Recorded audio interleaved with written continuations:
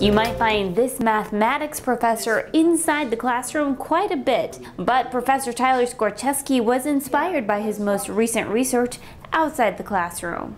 Every time I see something, I wonder if I can think about it mathematically. This summer, senior Casper Kittredge is getting in on the action. We're looking at trying to model archery performance, sort of tease out some information that might be beneficial for coaches or for athletes themselves to help with their performance. They're using youth archery data from students across Iowa.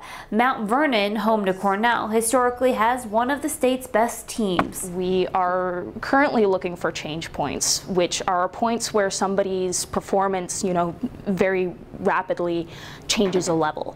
So somebody might be shooting like, 210s in that range for a while, but then suddenly they jump up maybe to 230. And so we're trying to find those, and then what they might mean. While there's a big audience for sports analytics, Skorczewski says this is also about digging deeper into how people learn using math. Plus -1 plus r. If we can find out how students learn in youth archery, maybe we can compare different learning styles or different coaching styles to tease out what the best is. With data and curiosity, these two are right on target, right?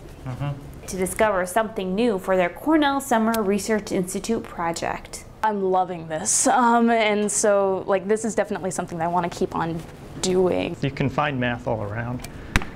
So here's a problem, it had questions, it had data. Let's do it. This is just one of many research projects for CSRI. For others, visit our website at cornellcollege.edu/research.